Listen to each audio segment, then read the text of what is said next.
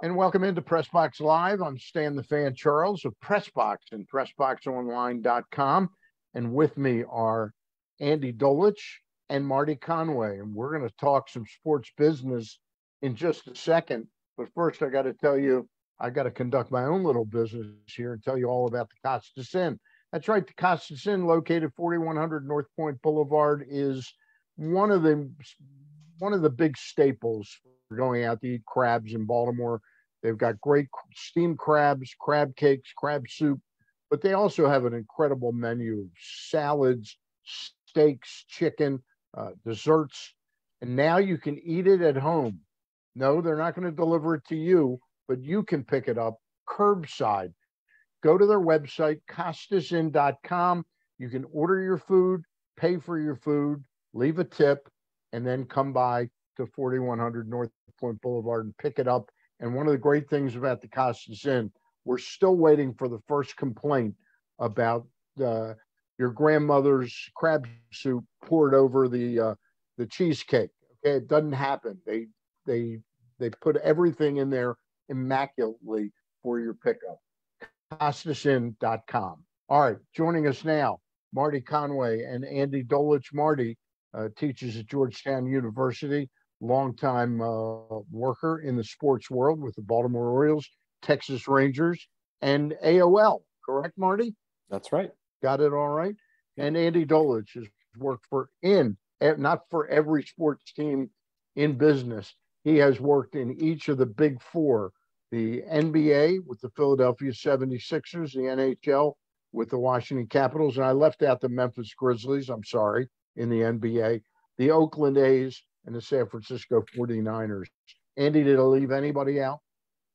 The Vancouver Grizzlies, the Maryland Arrows of the National Box Lacrosse League, fan-controlled football, but that's fine, Stan. Not all a right. problem. I hit on the ones that I remember. You got the biggies. You got the biggies. And I'm wearing a San Jose Sharks shirt because I got it for free.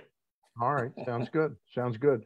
Marty, let's start out talking about this thing that led me to realize that I hadn't spoken to either of you on these Zooms with Gary.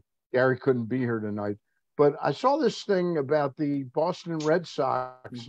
Actually, you're getting, I think, is it $170 million from Mass Mutual for patch advertising? When did that get approved by everybody in Major League Baseball? And tell us a little bit about this deal. I'm sure Andy knows about it, and Andy can chime in as well. Go ahead. Right. So something that has, if you look in Europe and Asia and South America, advertising in Mexico, even in soccer, advertising on the uniform, on the kit, as they call it in soccer, has been a standard going back decades and longer and longer. So it's been first of all, it's been a long time coming to the United States for some time. The NBA, of course. The NBA already does it, right? The NBA was one of the first to do it, if not the first, at least at the Big Four, Big Five level to do it.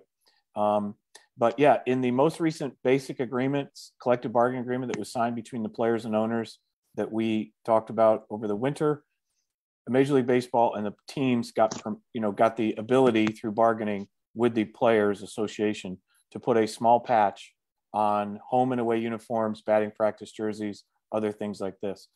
Lost in this was a year or so ago, the Padres announced a smaller deal, I think 4 years for in the mid $20 million with Motorola.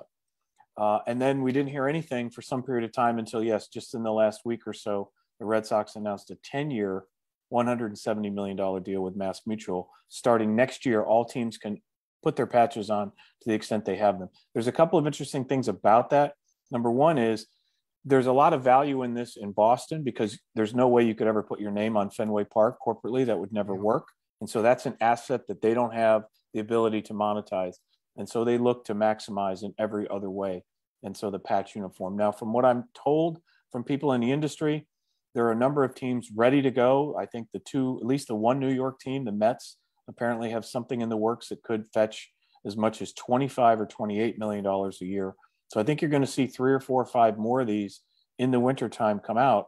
And it is the kind of revenue source that teams have been looking to hit because along with sports betting and some other things, this could generate tens of millions of dollars a year for teams and owners, compared to in the past where it wasn't monetizable at all. Andy, when deals like this are done, they also include, it's not just the patch, right? They become like a major corporate player with the franchise. As Marty has said, these are iceberg deals, meaning you see the 1/8 above the surface, right, but it's the 7/8 below the surface that make these deals work or not. Promotion, community relations, broadcasting, player involvement, digital delivery, all of that. And I happened to be at an industry meeting 3 weeks ago and met the North American executive who runs Rakuten. And they have the Warriors. And Marty, I think the Warriors have the largest deal in the NBA at like 25 for the Rakuten bug on their uniform. Yeah. And I had, a very nice conversation with their CEO, and they're a Japanese company, but this is a way for them to get known in North America. And when what do they do, Andy? Are they clothing or are they electronics? No. Rakuten. I think they're a tech company. So Rakuten is, think of Amazon, think of some other mashups, because it's a marketplace, it's electronic marketplace and all of that. So think about it as like Amazon's marketplace where they aggregate a lot of individuals. To Marty's point, first of all, if you buy the Warriors, you're also buying a young man named Stephen Curry, who you're getting as part of the deal. And I wrote a piece 2 weeks ago when I was thinking about stadiums. All right, you have Fenway and Dodger Stadium. And I was going through all the names of the ballpark stadiums and arenas in California. And you have a headache, and there were at least 10 companies that don't do business anymore that had their name on ballparks. And the Dodgers and the Red Sox, they've had their own places forever. And Dodger Stadium, I shouldn't say never, but they're not taking a corporate naming rights, nor are the Red Sox. Or Yankee Stadium. What do you think, Marty? No, Wrigley Field. No, and won't Wrigley happen. Field. So no. There's 3 or 4 that will probably never happen. And so what it is to me, it's the NASCARization of uniforms and sponsorships, where you're taking a little bit of everything because you're always looking to generate non-cannibalizing new revenue. And that's the key here. So just recently, the Boston Red Sox strike me in particular in this question. It was pretty much assumed that the season was going to go by.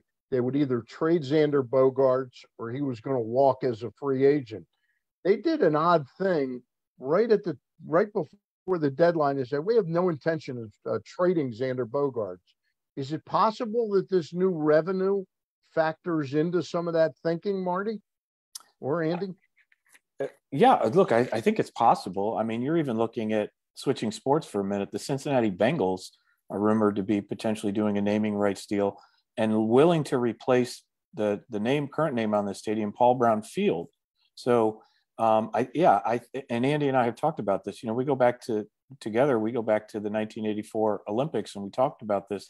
That was the birth of sports marketing, and all this has driven player salaries. So there's clearly a connection to being able to generate 10 to 20 million or more dollars a year from a single source because of what they expect to have to sign their current players, let alone add other players. And if I may, Stan, I would say that my favorite team, which we've talked about before, the Oakland A's, and their ongoing Groundhog Day of where are they going to play, the A's have a bit of a different view. They're trading every quality player because they don't have anybody on their uniforms. They just have Oakland, and they got rid of all these players that used to be in Oakland. Now they're someplace else. It's the reverse of what we've just talked about. There's a rumor that they're looking at getting the gondolas to sponsor the patch. Oh, I've already asked one of my corporate friends to introduce me to granola. I want the granola gondola. Okay, I like take that. people from downtown Oakland And isn't that going to be great? Most gondolas maybe have 20 people in them. So you line up for a night game at 11 in the morning. You might get there by first pitch. Brilliant, brilliant. Before we move on to other topics, Andy, it's been like 5 months or so since we talked on here. Can you give us the latest machinations in the Oakland A's saga of building a stadium, moving to Las Vegas?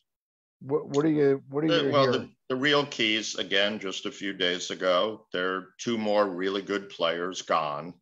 And if you look at all the players that have been gone just in the last 2 years, you have the core of a team that could compete for a championship. They're all gone because of the A's line. We can't afford these guys because we don't have ballpark revenue. It's self-inflicted.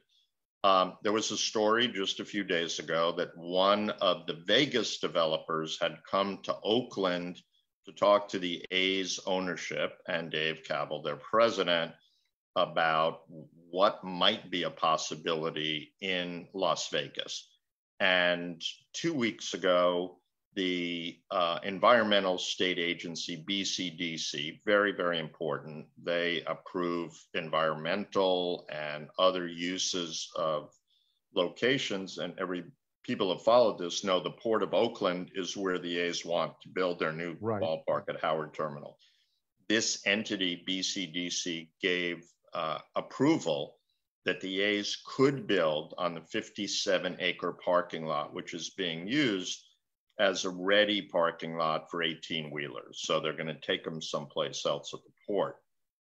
2 days ago, a consortium of port entities sued the BCDC and the city of Oakland based on their decision. And I happen to know that there's, not a secret, but there's at least 2 or 3 other submarine lawsuits that are coming here. So it still comes down to the fact that the A's are playing at the Coliseum. They have nothing that they can announce in Las Vegas, and you're going to have to play in a dome stadium unless you want a fried ball club. And the money that is available to them in Oakland is literally mouse meat. It would never give them anything in terms of infrastructure. So as we've talked about before, ad nauseum, John Fisher's owned the team for 17 years. I think we're going into year 18 without a solution to a new ballpark. And throw this one at Commissioner Rob Manfred, you got nothing happening in Tampa either. Yeah. And Rob, the commissioner, has said multiple times, until he solves, or baseball solves, these stadium scenarios in both Tampa and Oakland, baseball can't expand for a reported $2.2 billion. And as we've talked about this, Andy, the A's have complicated it by picking the most complicated place on the planet Earth to build this new stadium. Oh, there's no doubt. I mean, Tesla has a gigantic manufacturing plant in the South Bay in the Silicon Valley. I would definitely just call up Elon Musk and say, hey, Elon, we could build this incredible manufacturing facility at the Oakland Coliseum. You know, what was he paying for Facebook? You know, $400 billion or something. Twitter, yeah, 400. Yeah, Twitter. Why don't you just throw in a baseball team, Elon, and you could have it play on Mars, right? You could take it into outer space. Marty, comments? But to point out what Andy touched on there, which is, in the meantime, baseball spins in something as important, for example, as expansion, because of these 2 places where they can't seem to be willing to pull up stakes and say, look, we did everything we possibly can. Now we have to go. And again, I think a lot of that has to do with the fact that they want to preserve these expansion locations. So they want to solve Tampa and Oakland in place so that they could take that money, because there's not 3 or 4 cities for expansion. There may be 1 or 2. And I think that's what the chess match is here. I mean, I know that it is more fantasy land, but if I had the wherewithal within baseball, the #1 expansion city is Mexico City. Right. You think about it realistically. in terms of getting to it, the size of the city, the wealth of the city. Of course, it's cross-border, which is a challenge, but holy cow, you're not going to get 2.2 billion in some of the other smaller cities in the United States. It's not going to happen. What are the other potentials? It's Las Vegas. Would we agree that Montreal, there is money enough there in Montreal now to do this? Sacre bleu. I do not see Montreal as a viable candidate because of a lot of internal politics that always pop up in Montreal. Dave Stewart, my friend, is leading a group in Nashville, Tennessee. Nashville, right? Yeah. And Nashville has grown into a pretty significant force in sports and getting stuff done. I mean, they really came out when they had the NFL draft. Holy mackerel! I mean, that was gigantic for them. And they're an entertainment city. You know, San Antonio, other places, Portland, Charlotte. I just don't see it. Charlotte's not going to support it. Don't see it. Yeah. No. Okay. Now there are a couple of successful minor league franchises. We just touched on what those are, but other than that, you'd have to have a third team in New York or Chicago or someplace where there's a big enough population growth. So that's baseball's challenge is how many viable candidates there really are for what and look at, you know, we've talked about Tampa and more about Oakland than we should. Think about some of the other quality teams that are now on the downside that are not doing well. Pittsburgh, Cincinnati, others, you know, that are just quality and stand for baseball from day one. Baseball has to fix that also. Yeah. Guys, there's a lot of different topics we could talk about. One of the things I wanted to hit on is, Andy, is the passing of Vince Scully the other night. What has he meant to you? When was the first time you remember hearing him? Any anecdotes about him? I always think about, you walk down any street today and you see everyone with earbuds, right? Yeah. They got their earbuds, and I just think about millions, tens of millions of youngsters listening to their Emerson radios with earbuds. Their little transistor radios. 65 years ago. Yeah. Cursing Bob Prince or other people where you could get games from hundreds of miles away. Vin Scully, to me, very simply was a Michelangelo with a microphone and the Dodgers Da Vinci. And so many quality voices in sports are just terrific storytellers, and who was better than Vin? So it was important to me, you know, starting with the Dodgers when I was a kid growing up on Long Island. I was very lucky that I got to play golf with Vin Scully and Mikio Matsubayashi, who brought Diamond Vision to American stadiums and put the first one in Dodger Stadium. I'll always remember that. So did you used to listen to Vin when you lived in New York when he was broadcasting for the Dodgers? Oh, yeah. Yeah. And I listened to, you know, I watched Happy Felton's Not Whole Gang and Gladys Gooding and all that other stuff.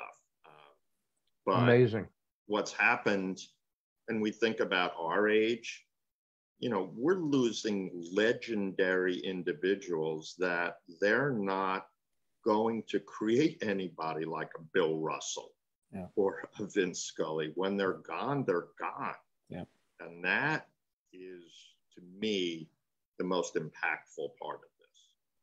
I found the most interesting story that Bill Russell, they showed an interview he did about 12 years ago, and he was talking about, it must have been in relationship to Jackie Robinson Day, the first year it started. And he talked to the interviewer about the fact that when he first met Jackie Robinson, somebody took him and said, would you like to meet Jackie Robinson? He said, oh yeah, I'd like to meet him. And then when he met him, he was so like, you know, falling all over himself to how much he loved Jackie Robinson. And he said the thing he regrets to this day is he never was accurately able to explain to Jackie Robinson what he meant to him. And I thought that was very sort of profound for somebody to have realized about them. The one last thing I'll let Marty go that I will never comprehend. Bill Russell's from Oakland, McClymonds High School. Didn't play varsity till he was a senior. Didn't play varsity and had one college offer. Yeah. One college offer. Yeah. What? Which was San Francisco, right? That's right. Correct. That's right. Right. And then Bill Russell played in 21 elimination games between NCAA, Olympics, NBA, et cetera, and won them all. Won every one of those. And so I have a good friend, a colleague here at Georgetown who follows things very carefully and talks about things like that all the time when people start to talk about thinking that the NBA started with Kobe and LeBron and Michael and all that. So between Bill Russell, Wilt Chamberlain, those kind of legends. And again, back to Vin Scully. For me, Vin Scully was the narrator of baseball ever since I started listening. I wasn't personally able to ever meet him, but just the narrator. And he could say more by saying less. And that for me was the lesson that I always worked with our broadcasters. And I think John Miller was a modern day Vin Scully, some others. They could do more with less and didn't have to feel like they needed to overtalk in the situation. And again, I think we've lost virtually all of those people. And that's sort of the gold of a Vin Scully and people like that. Have you heard the story? And with Bill Russell, people thought he was thorny and uncooperative. And of course, everybody talks about the fact that he didn't give autographs to anybody. Yeah. But when you really got to the heart of the matter, he just said, look, what is my autograph worth? Try to talk to me. Look at me and have a conversation. What is the autograph going to do? And when that comes across, it shows you the kind of man that he was. He was willing to put up with people inventing that he was so antisocial because he wouldn't sign autographs. Yeah. Like with Bill Russell, Sandy Koufax the same way, because I was a Giants fan. In basketball, I was a Bullets fan. I hated Sandy Koufax and I hated Bill Russell. But later on, when I grew up and kind of understood life a little better, I got to revere both of them. And I'm not talking about Koufax because he's passed, but Bill Russell, I ended up in the last 20, 30 years developing an amazing appreciation. Arguably the greatest team winner in the history of American sport. And that's not easily done. And as Marty said about Vin, he brought baseball to hundreds of millions of people. And I think also called the Joe Montana to Dwight Clark catch. He did. In the end zone, if I remember correctly. He did. Andy, I'm just curious if you ever heard this story, and I've heard a couple versions of it over the past couple of days. One called upon you to believe that they actually asked people at the game, the PA announcer made a request that people turn down their transistor radios because there was so much of Vin being heard that it was too loud. But I've always heard the story that in the early 60s, they loved Vin Scully so much that even though they went to their new stadium, Dodger Stadium, they had transistors to their ears because they wanted Vin's depiction of what they were seeing. And there were so many broadcasters that fans did that. Now they're doing it in another way in terms of their digital devices. Yeah. But, the story about Vin and turn down your radios, his voice was so pleasurable. His manner was so friendly and neighborly. I didn't think you needed to turn it down. And we won't mention any names, but we could come up with 10 broadcasters in 5 minutes that we would like to turn down on the broadcasts themselves. The heck with fans listening to it. Yeah. Marty, Adam Silver. If Adam Silver was running the Major League Baseball, would they be as embroiled in these two stadium issues in the cities this long in Tampa and Oakland? He seems like he would have moved things along a lot quicker. Oh my gosh, no. I just said this to a friend today, that can you imagine, we were talking about Shohei Ohtani and the issue, what he's gotten himself into with the Angels and all that. Imagine if David Stern were running baseball. David Stern would have told the Angels, not approached them and said, you're going to make this deal. You're going to send Ohtani to wherever, the Mets or whatever it is. You're going to do that. And here's what you're going to get back, because this is good for our game. The best thing that we can do for our game to do that. And Adam Silver is cut from that same cloth, which is to be able to make an assessment. But baseball has a history of letting things fester and linger. That's how we got the Washington Nationals, only to the point where baseball had to buy the team from Jeffrey Luria and eventually just move it to Washington because there wasn't anything happening. And so they should have learned their lesson from that, is to simply step in and buy the A's or buy the Rays, wherever it is, and just simply say, we're going to move this team in the best interest of baseball. And we're going to get on in the 21st century with where the game needs to go, instead of having these sort of roadblocks along the way that are preventing so many other things from happening. To swing Stan in, and Marty, here's how dysfunctional in this particular example. I'm not in the Bay Area, as you know. I'm in Louisiana, and we won't talk about why I'm in Louisiana. But Shohei Ohtani, I think, lost to the A's last night. Is that not correct? That's correct. Yeah. And the Bay Area is a gigantic and very diverse and enthusiastic Asian marketplace. The A's didn't advertise that Babe Ruth was playing in Oakland in this case. Baseball didn't do a darn thing about it, like Marty talked about. Look at your markets. Look at the diversity of this country. Look at building baseball in Japan, in Korea, in other places. Adam Silver, bingo, front page, first 3 seconds, you know about this. Yep. And you'd be building the market. It's just another incredible error by baseball when you have a player of that incredible capability who would attract people to buy tickets and they're not selling them. Comment, Marty, or can I move on to my next topic? Yeah, I would just say this again. It's Andy and I have talked about this a number of times. We could take our show on the road, and that is outsourcing the marketing of the game to the 30 franchises is the thing that baseball does the worst and that other sports do the best, which is simply to say, you know what, if you won't do it, we will.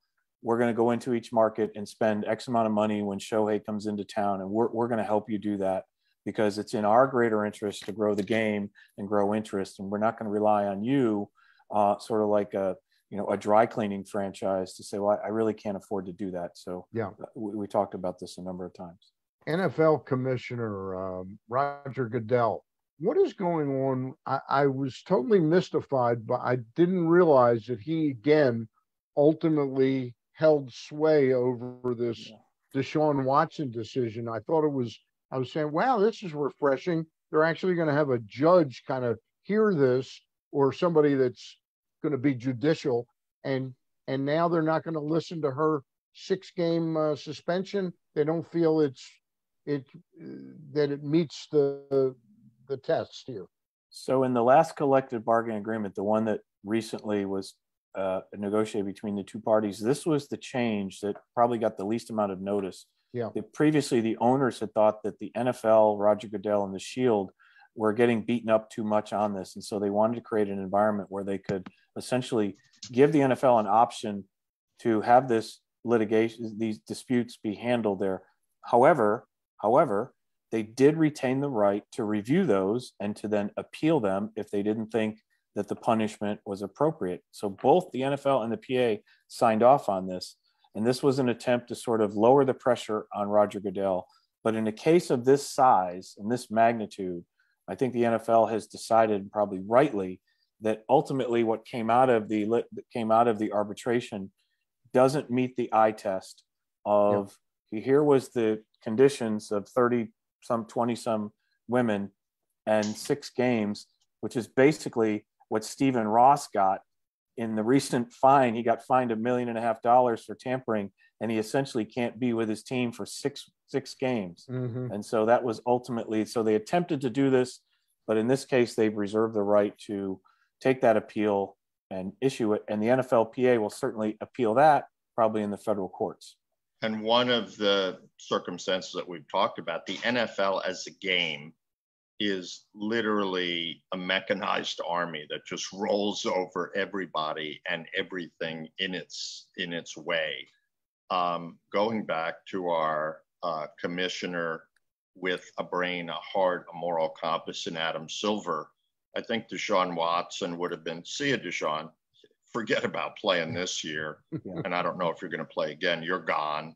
Yeah. And, you know, I always think about Adam's decision with Donald Sterling. Yeah. And I'm not saying that, you know, Steve Ross and Donald Sterling, different circumstances, but that was a big decision that showed people all over the world that Adam Silver was the right guy. And so many of these other individuals fail every day. Hey, back in the day that Bud Selig was the commissioner of baseball, there were a number of franchise shifts. I mean, transfers of franchise being sold, and every one of them ended up with a friend of Bud, basically either owning the team or the president of the team was a friend of Bud's that Bud approved, rubber stamp.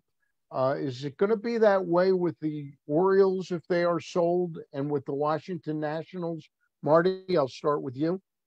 No, I don't think so. I didn't mean Bud Selig. I mean, Rob have to rubber stamp. No, I don't think Rob Manfred rolls that way in terms of he doesn't have that sort of tether that Bud had to, because Bud was an owner and understood what that was. As much as you're around owners, you can never understand it to do it.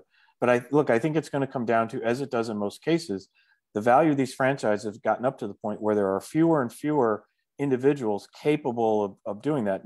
We never should discount the number of billionaires in the United States, but the number is ultimately a finite number.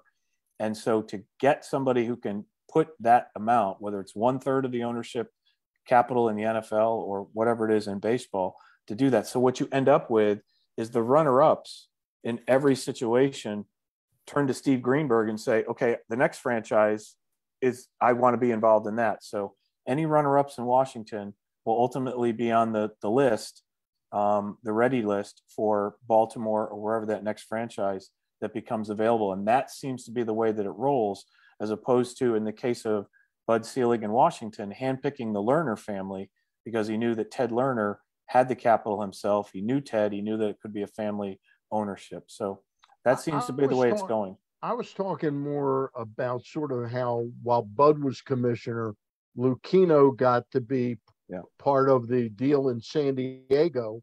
Yeah. Then when the Fenway, the Red Sox deal was happening, Bud was comfortable with Larry being kind of the president of the Boston Red Sox.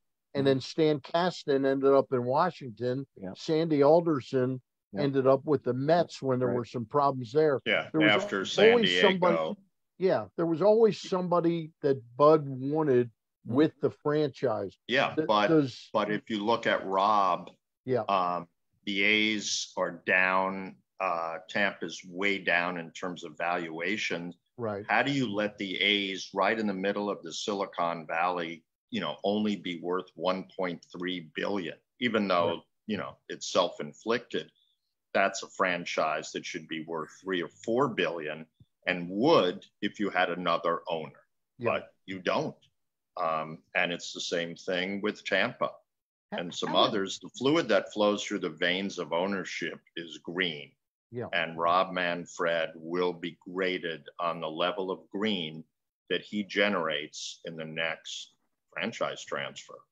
One of the things Rob Manfred has done, does it seem to you guys, you're both still baseball fans, correct? Absolutely. Marty, you're one, and Andy. 100%. It seems baseball and fishing. Yeah. It seems like baseball is kind of everywhere now on television.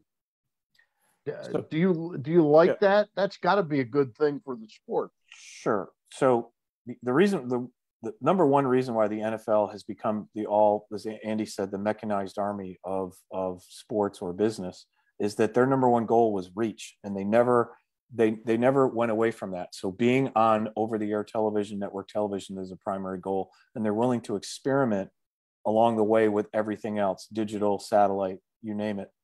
Obviously, we know baseball has a different structure. It's much stronger regionally than it is on a national level. And that, I believe, is what baseball is trying to do right now, is they're testing these various other areas of streaming and different day parts, Friday nights, Sunday morning, to test and see where that audience is, number one. And number two, in that attempt to do what the NFL does, which is to reach more.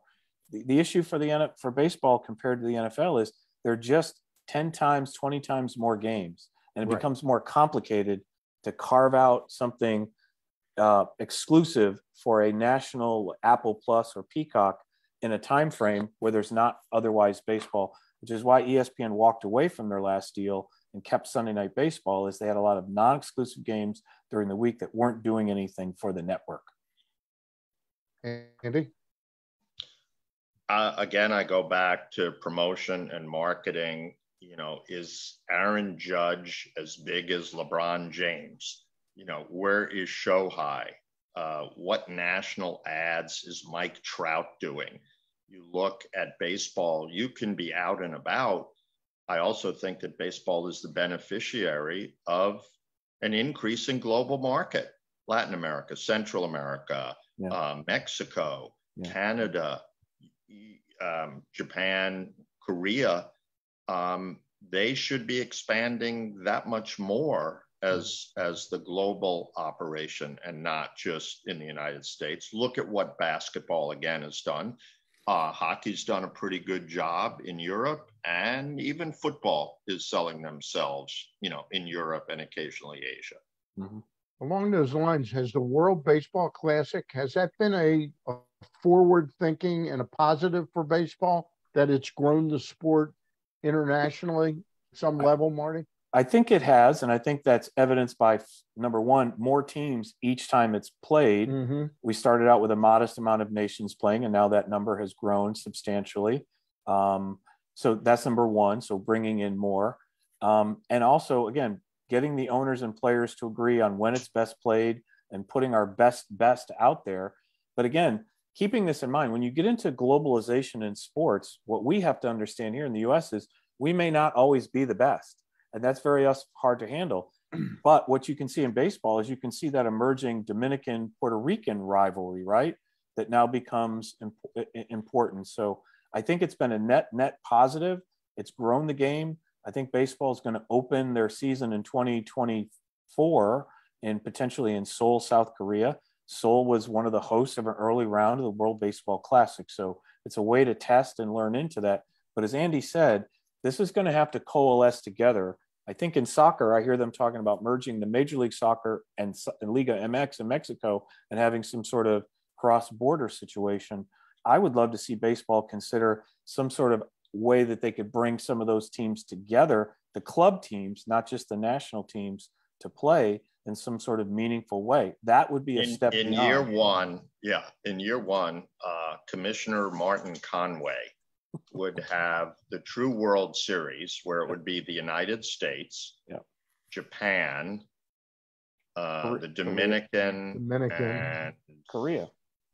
Yeah, and that's the World Series. You want to really talk about something incredible? Yep. That's the World Series. Yeah, right. Let's see how that works. If you just looked at the rosters, Stan, of the All-Star game, and I do think I'll give Major League Baseball a pat on the back, what they did with the pitchers talking to the announcers and miking, I thought it was terrific. Yes. It really was a win. Will they allow that in regular season games? Probably not. Yeah. But a World Series like that, why not? Yeah. Why not? Yep.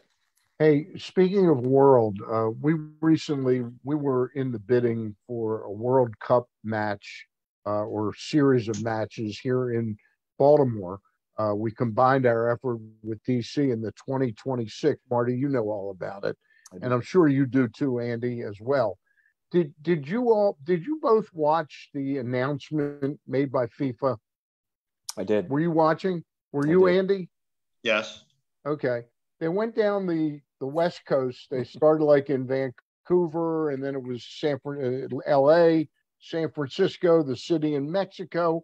And they got through, they went Kansas City and then Dallas, Houston. and Atlanta suddenly moved from the East Coast to the middle of the country.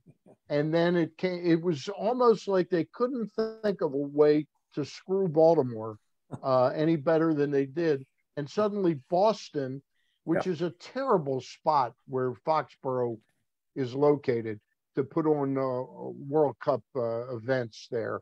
And suddenly Baltimore and Washington's bid got shut out altogether. Did that go past you guys the same way? Or? No, I caught that too. And let's be honest, let's not call Foxborough Boston. Foxborough is Providence, Rhode Island, right? We know it's like 24 miles from Providence, Rhode Island, and it's further to Boston. Right. But it's essentially like Laurel, putting a stadium in Laurel in the middle of a residential neighborhood. I'm sorry to move around. I'm losing my connectivity here in rural Venice, Louisiana. So I might we're finishing up in just a minute, but I'll be going, Stan, I just want to tell you, I'll be going to dinner with my son at a restaurant that will be serving blue claw crabs in Venice, Louisiana. Great. Okay. Great. So talk about your sponsor and tell them that they're big in Venice.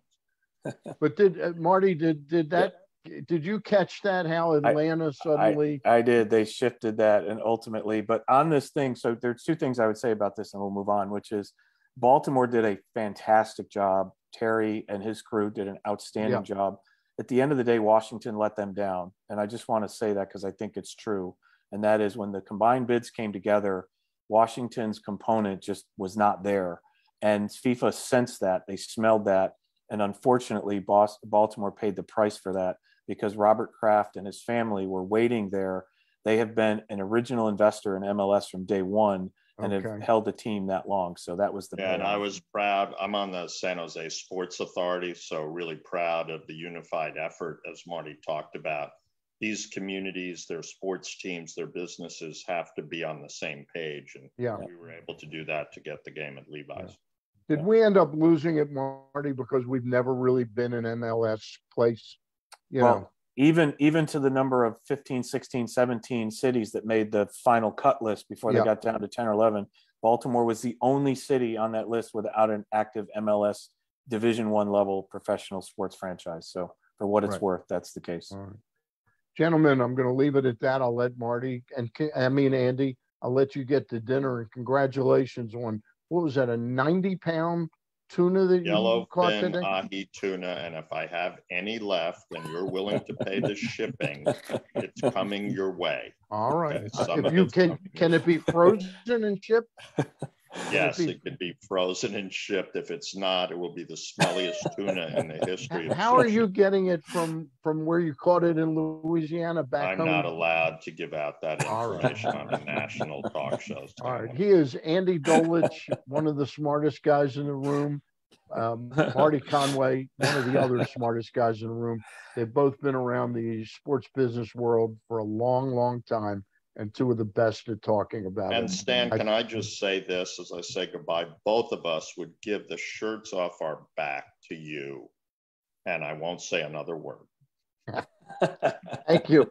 Thank you very much, Andy, as always. I appreciate it. Say hello to David Rubenstein for me. I will. Goodbye, guys. For Andy Dolich and Marty Conway, I'm going to get out of here after I tell you, and you guys can leave, but I'll tell you about the Costas Inn one more time. Again, Costas Inn, great curbside service. Go to costasinn.com.